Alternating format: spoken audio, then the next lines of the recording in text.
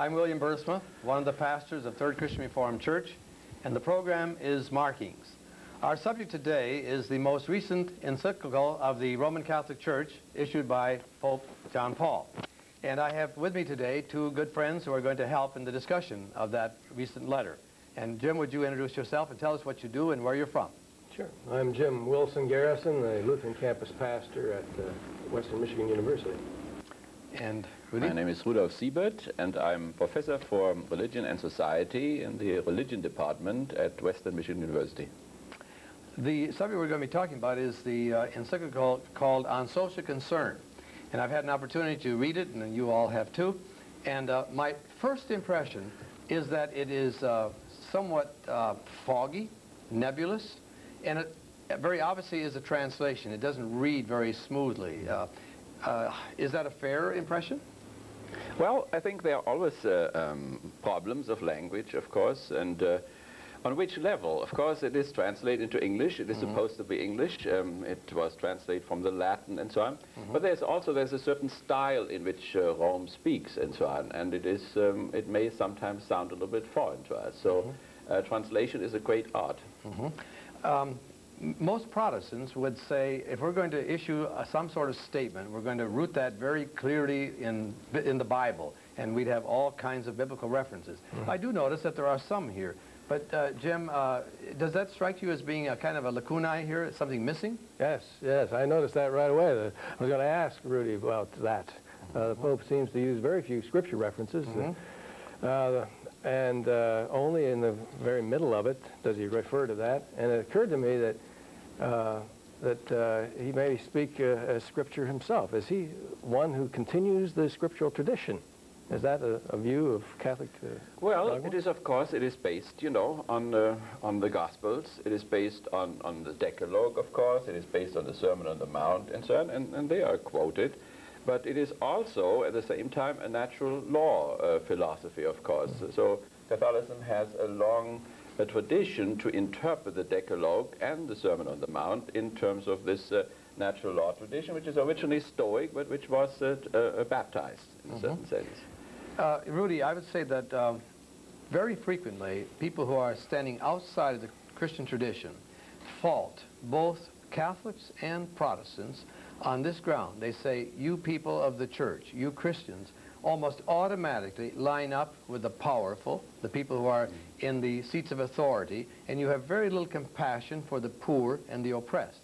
This document, at least ostensibly, says that the church must have a concern for the poor and the oppressed. Now, who is right?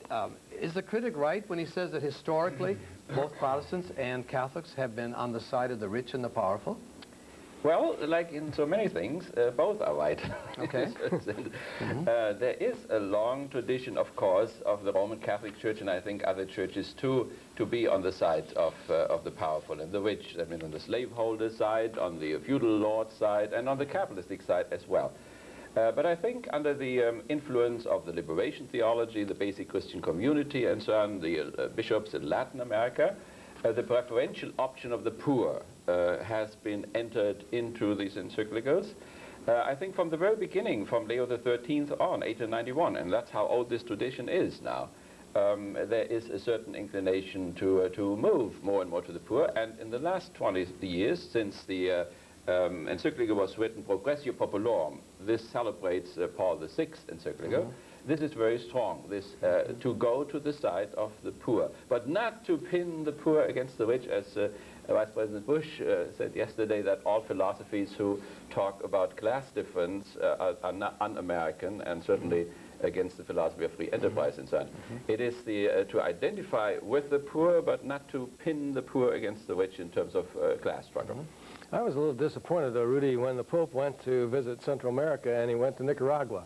And he went immediately to the bishop there. Of course, I could understand that he'd go to the bishop, but I don't think he ever went to any of the base communities. The rest of the church, in fact, the majority of the church in Nicaragua, for instance, is actively worshiping without the umbrella of the bishop. And well, yes, it seems like the Pope is going against, he's behaving in a way that goes against what he's saying here about option for the poor. Well, there we have this great problem of theory and praxis, and how one comes from one to the other, and this is also part of our original sin in a certain sense. But we have to become more specific. It is true that the Pope, I think, is serious about the preferential option for the poor.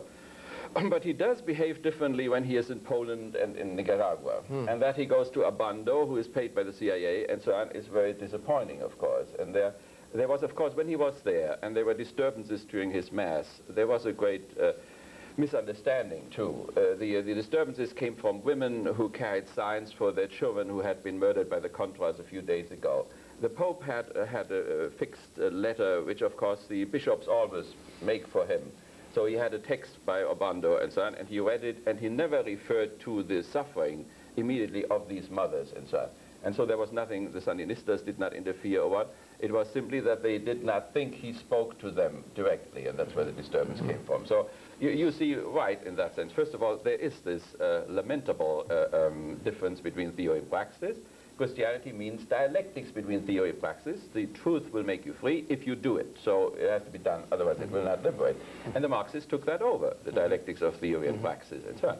So, and therefore, I think he is honest about this issue, but he has also another vision, you know, of a church centered again in Rome. All these churches are periphery. He has this idea of a united Europe, Western and Eastern Europe, you know, all Catholic again, hopefully, or at least united Christian and so on. And so from this perspective, you know, Nicaragua and the liberation theology and so on may all a little bit be on the side, you know, at the periphery in a certain sense. So that's true. I mean, you see something there. Jim, before we get into the specifics on the letter itself, I noticed one thing, and that is that it is addressed both to the church herself and to all people of goodwill. Yeah. Now, as a typical Protestant, do you feel that the Pope can speak for you, and do you hear him and say, well, okay, I want to give some sensitive attention to what this particular letter says? No, I don't think the Pope speaks for me, but with this particular letter, I was glad for his reflections and all that.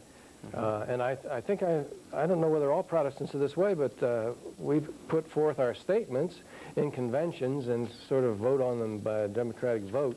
And we make those statements, but sometimes we don't get as elaborate. It seems like the Pope has more time to spend on these things and develop them. That reminds me, I was going to ask you, Rudy, I'm assuming that just as most presidential candidates don't actually write word for word their speeches, I'm assuming that the Pope doesn't sit in an office somewhere and sit at a typewriter or even dictate to one person the entire letter. This must be the product of a committee. Is that correct? Well, the Jesuits write them, or the Dominicans sometimes. So Oswald von Neil-Breuning in Frankfurt, for instance, wrote Quadragesimo Anno practically. And so you have people, and of course circles of people too. You know, like in Nicaragua, we have 70 Jesuits, you know, who are consultants of the government. So he has a whole staff who writes it, but then he signs it and he looks it through and he makes changes. So it is his product. And this becomes the official position of the church. Yes. The moment he says that's this right. is But it's not infallible now in terms of the dogma of infallibility. That means it is changeable. It could be corrected. Some things, I mean, by the Catholic understanding, you know, of dogma as the highest level of certainty, it does not have that rank.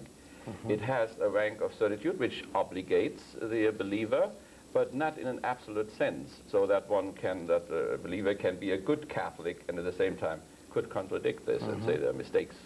Well, I noticed that, yes, my impression, I think many people's impression of the Holy Father is that when he speaks ex cathedra, that means that that's the Word of God practically for the people and that they should obey it or follow it.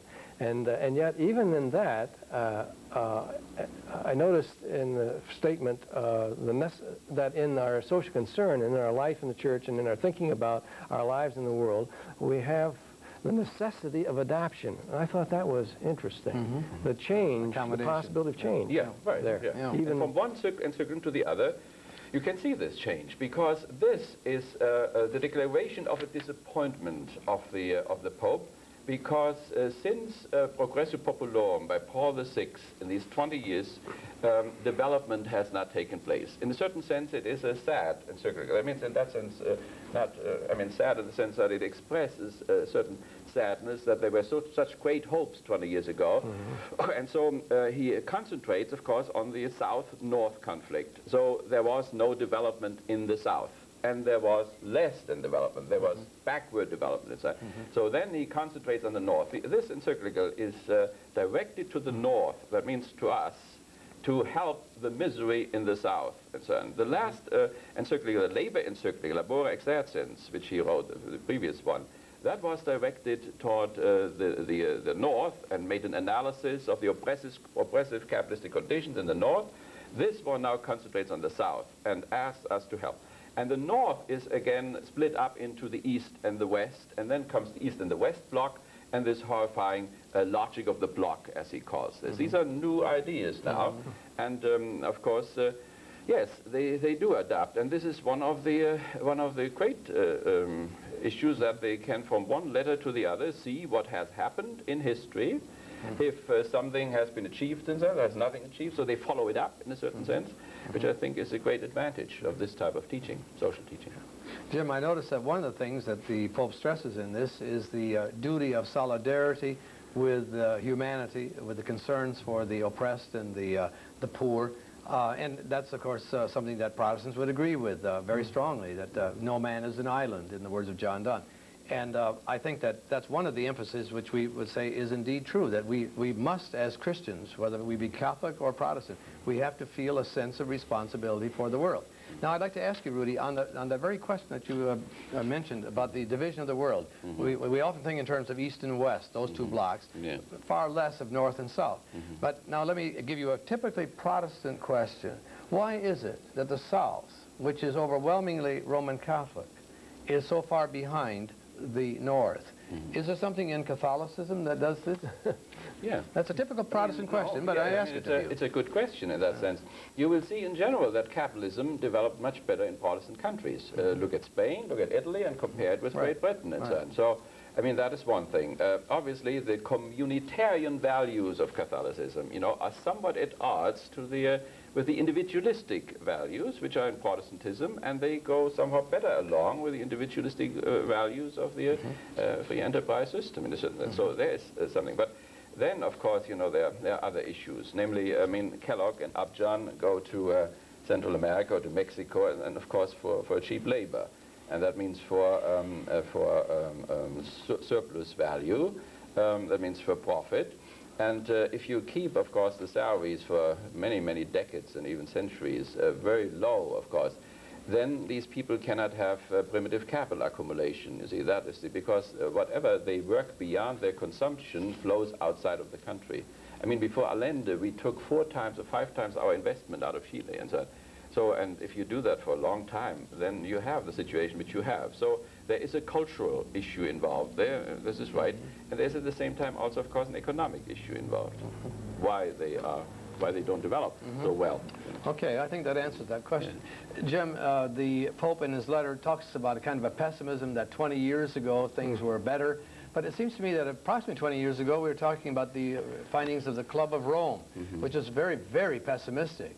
And do you think that historically that the situation is worse today? Are there more, say, third and fourth world countries? He makes reference to that here, that there are the prosperous countries, and then the third world and even the fourth world. Do you think the situation is actually worse than it was? Yeah, it seems to be. And that even the development, the Green Revolution, brought on a lot of goods and services and all that, but mostly generated wealth for the wealthier and all that. And the strange thing that's developing now is more poverty, even in wealthy countries, in moderately wealthy countries. A million children are underfed here in this country, and sleeping on the streets. People, so it's incredible. Well, I mean, that's what he's disappointed about. You see, we have to specify what he's disappointed about. The Club of Rome is the limit of resources and so on. But he specifically, he thought, you know, that the poor, first of all, of the southern hemisphere would do maybe more for themselves. But then there was also a hope for a new spirit, you know, concentrate in the UN, and that this combination would bring about more economic, political, and cultural development. And this has not happened. The gap has widened between the South and the North, and between the upper classes, the rich class, and the poor class in this country. See, I mean, Bush said recently, he said, well, you know, what Lukaku says, that is against our philosophy. There must be losers and there must be winners, you know, otherwise we are all losers. What he forgets, of course, is that it is like in a lottery, you know. That means that the millions of losers pay for the few as you know. So this is not the philosophy of this encyclical. I mean, these two philosophies, Bush philosophy and this one, are at odds with each other, without doubt. Okay, I'm going to ask you another question as a Catholic. I agree wholeheartedly with the Roman Catholic position on abortion as a Christian Reform minister. But I am very much concerned about the fact that the Pope has this adamant opposition to birth control, and it seems to me that one of the great problems of our world is the high birth rate in the third and fourth world. Why doesn't the Pope acknowledge that birth control as such is not wrong? Yeah. Well, I mean, you know, we are a Malthusian country, of course. That means there are two different ways how overpopulation could be settled. One is the Malthusian way, that means to restrain by whatever pills and so on. The other one is, which the Pope shares with the Marxists, you know, that one changes systems. That means, you know, there are two, one can approach it from two ends.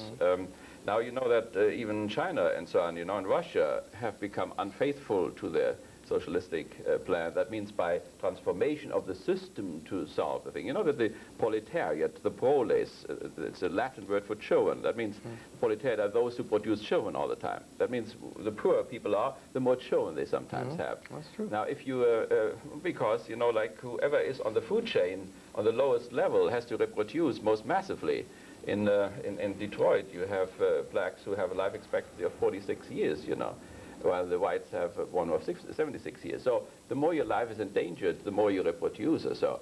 So if there would be a systemic type of a transformation, you know, in terms of toward a more classless situation and so on, that could be changed. That was Marx's idea against Malthus, you know. So therefore, these encyclicals, I don't say that the Pope is necessarily right on these natural. I was just going to say, would you welcome him, a statement from the Pope saying that birth control is not a sin?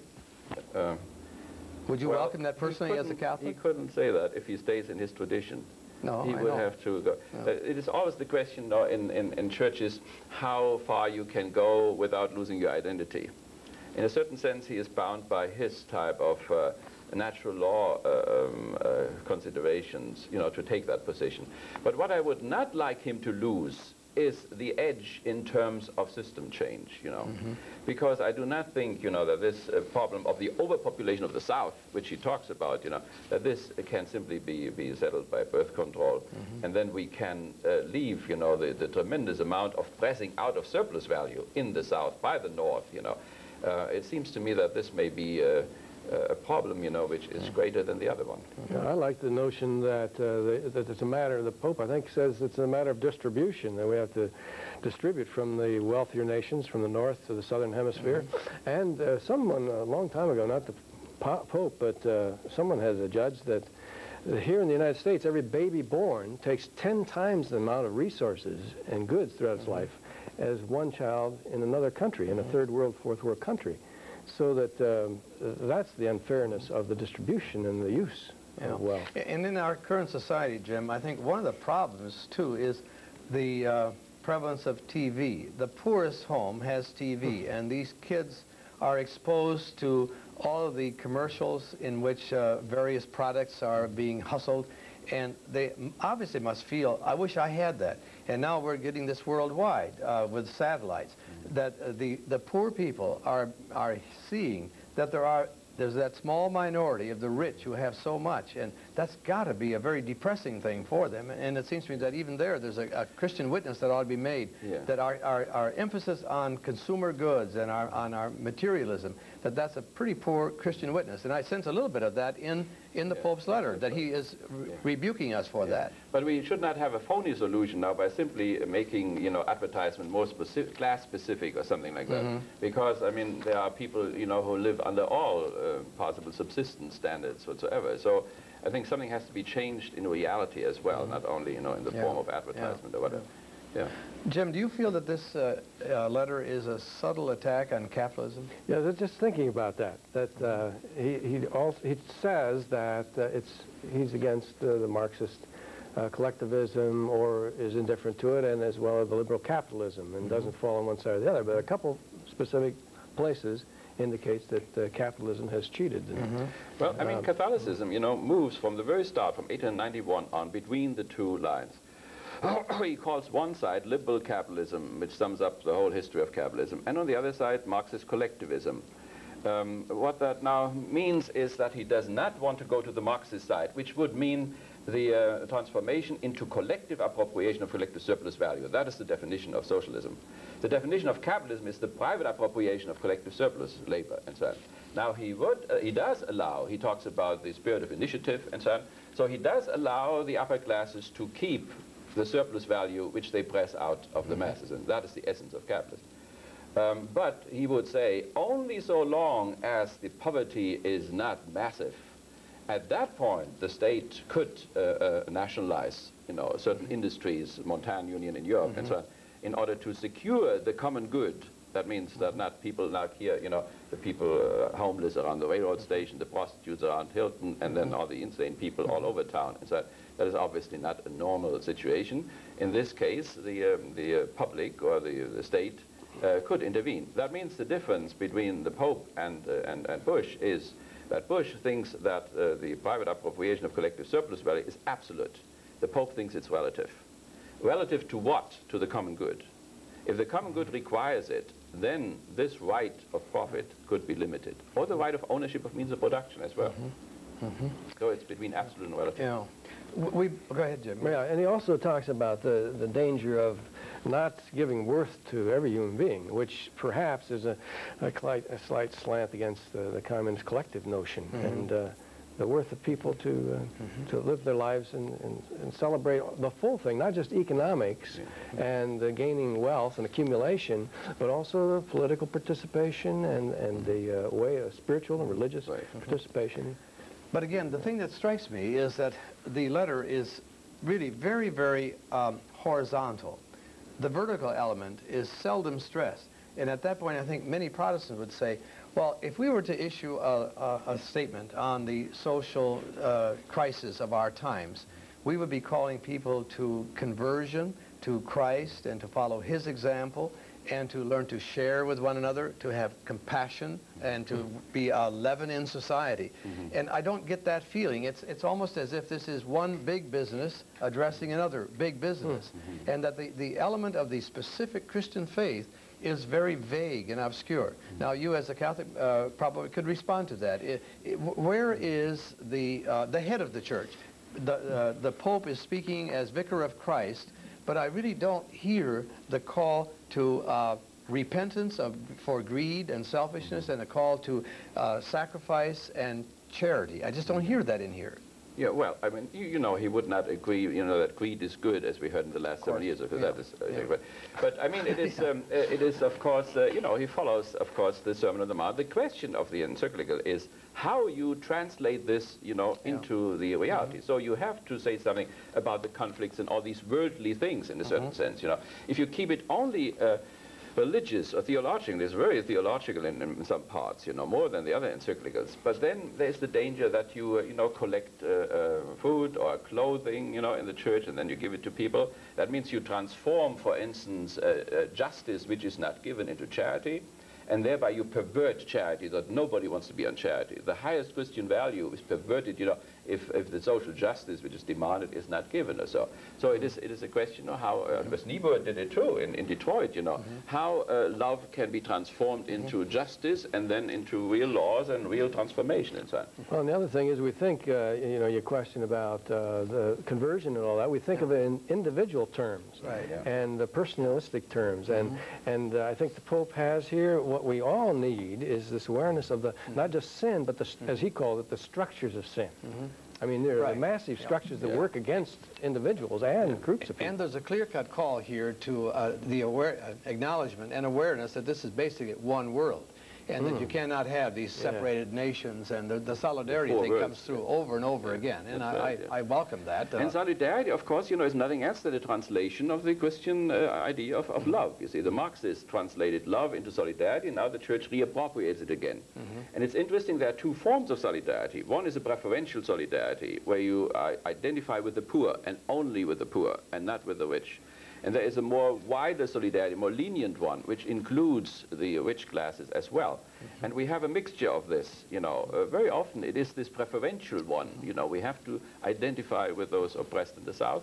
But sometimes it opens up and says, you know, the rich, what do we do with them? You know, they have not much of a chance to go into the kingdom. So how can we do something? And the liberation theologians, of course, would say the best way how the rich can be redeemed is by liberating the poor, because then the rich stop to exploit them, and that is their chance to go to heaven, you know. I thought it was interesting that the notion of interdependence, the Pope says that while we need to be aware of all peoples throughout the world and the common good, very often when we get interdependent, that means that the weakest are the ones that are, it's disastrous for them.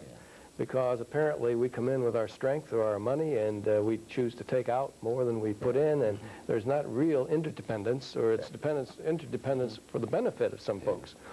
And that has led to this horrible indebtedness, you know.